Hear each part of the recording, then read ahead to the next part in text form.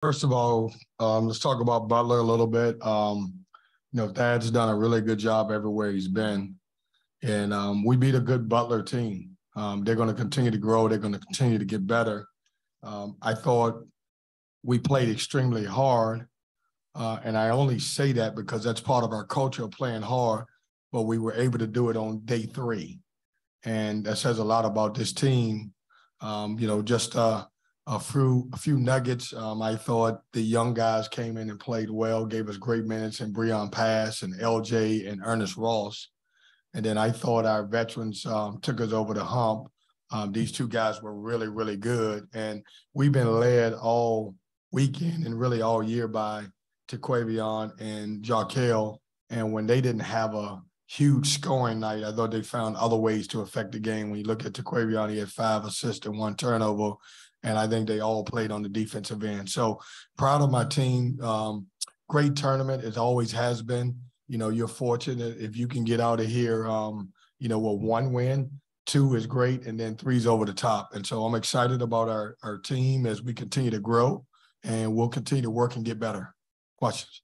Hey, Kevin, not too much earlier tonight, Bill Self mentioned that you guys, in his eyes, were a tournament team. Do you see that in your own program? And also looking at Kansas, what do you think they are at this point in the season? I love our team. It's not up to me to, I try not to look that far around. Bill can say that. I appreciate him saying that and hope it comes true for us. We're just going to continue to work. And, my job with these guys is to get them locked into the next game. I do think Kansas is a tournament team. I do think Kansas is a national contender. A national championship contender. They got a little bit of everything. And obviously, they've got the culture, they got good players, but I do appreciate Bill saying that. And I do think our team works hard and we're going to continue to get better. But, I've learned just to lock in and be positive and, take it 1 game at a time. And that's what we'll do. I know, every team, playing 3 games in 3 days is going to get tired to an extent. But when you're looking at Butler as shorthanded as they were with injuries, could you tell even more with them because of that? Well, everybody's dangerous. I think what sparked me today was I watched Dayton, and BYU, and it was a 23-point lead, and the lead got erased. And so we're all playing on tired legs. And, if you can find a way to get through this, one of the blessings, even though we didn't want to lose to Kansas, one of the good things about it was we were able to play a 10 o'clock game tonight, and we got a little rest. But it's a great tournament because it prepares you for ACC, it prepares you for your conference tournament. But it's tough because you got to play 3 really good teams back to back to back.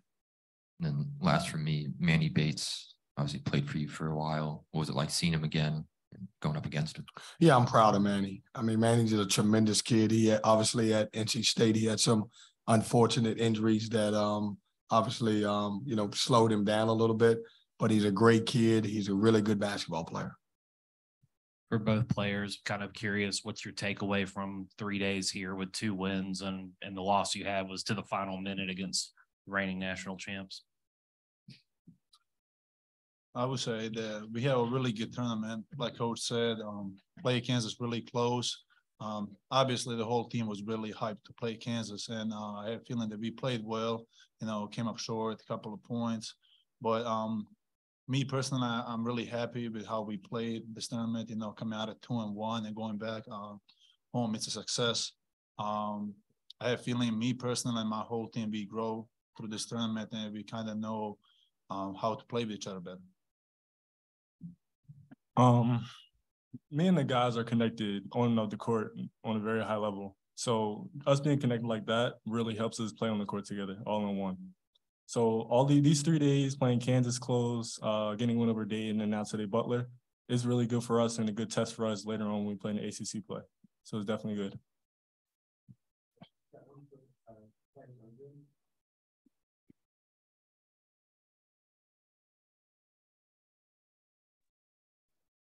Hey guys, this is for both players. Corey Smith with Pack Pride. I wanted to ask both of you. I mean, obviously you come away from this one with some big wins, but how prepared do you feel like you are now for what comes next? Because ACC play starts in just over a week from now. as well as, the grind of what comes in the ACC in the near future?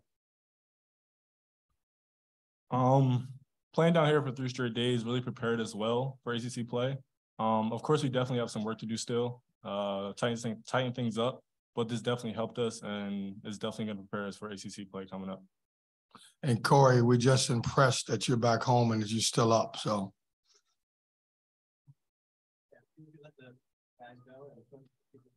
Yeah, that's fine. See you guys.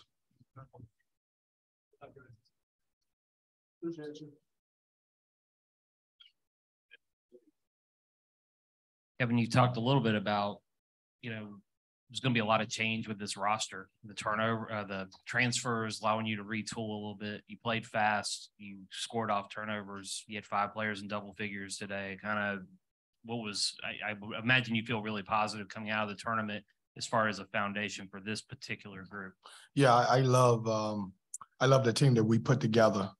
I think we hit it really good with the transfer portal, and not so much that we got good players, we got good people, and they also have connected off the court.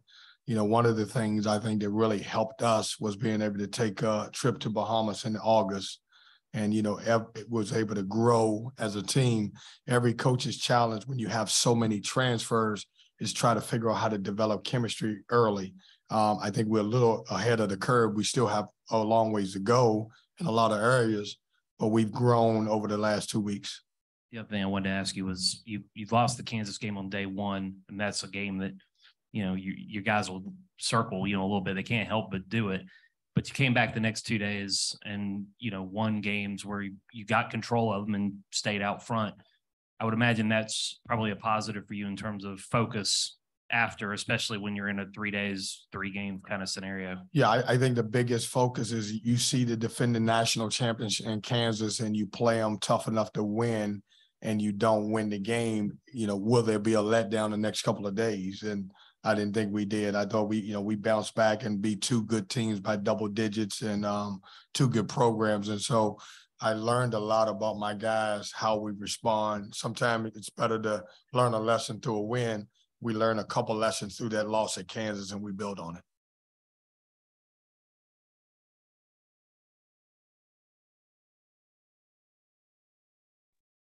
Hey, Kevin, congrats on the win. I just wanted to ask you about your offense. I know coming into the year, you talked about how well you guys were shooting the 3 this year, and that could be a strength. This tournament, you really haven't shot it well, but you've been efficient offensively.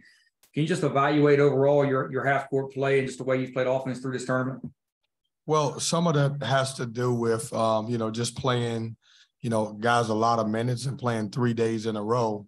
But we also have 2 very efficient post guys. If you look up their stats, they can score the ball. And so, DJ Burns has had a good 2 days where he was really unstoppable in the post. I thought he did some really good things. And so a lot of it was I wanted to, late in games, kind of play through our post guys. And we talked about getting more paint touches instead of settling for threes. When you look at tonight, I think we typically would take anywhere from 25 to 35 3-pointers. We only took 15, and a lot of them because we wanted to establish our post guys. Our post guys tonight took 21 shots.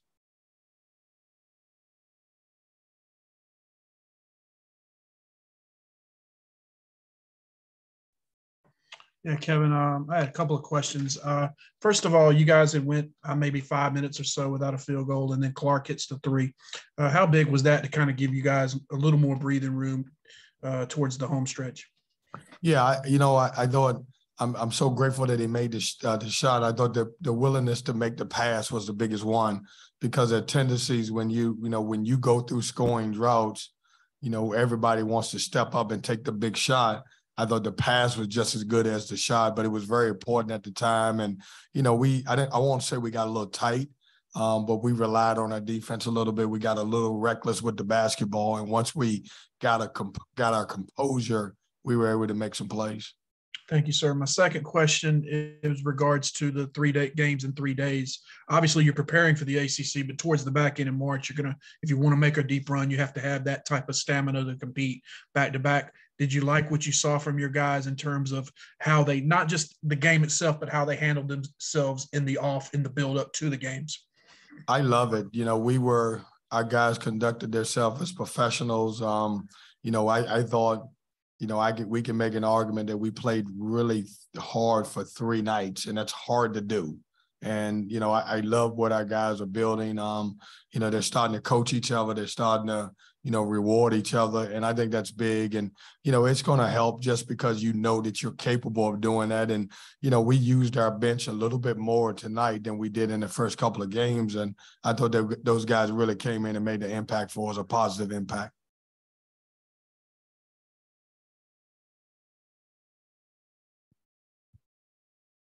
Kevin, wanted to ask you about the efficiency in scoring as well. You had 5 different guys finish with double-digit points in this one, led by Jarkel Joyner, who, as you said, didn't have his best shooting night. But just your thoughts on how good this offense is from top to bottom, and having multiple guys that can lead you on any given night. Yeah, it's you know, we can have balanced scoring. I think everybody knows that we've got a really good set of guards. And then obviously I include Casey in that have been leading us in scoring all year long.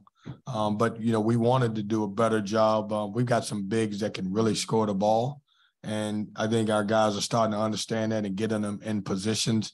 You know, it took a while for us to realize that, you know, even though we love to run a lot of ball screens, we got to roll those guys into the post and make sure we play off of them.